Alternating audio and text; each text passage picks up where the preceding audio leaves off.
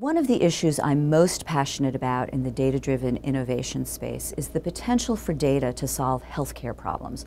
Figure out why certain individuals are subject to getting cancer and other individuals are not. We'll also have a much better understanding for a particular cancer patient which particular drugs are likely to work on that particular cancer. The areas that I'm really excited about have to do with cognitive computing.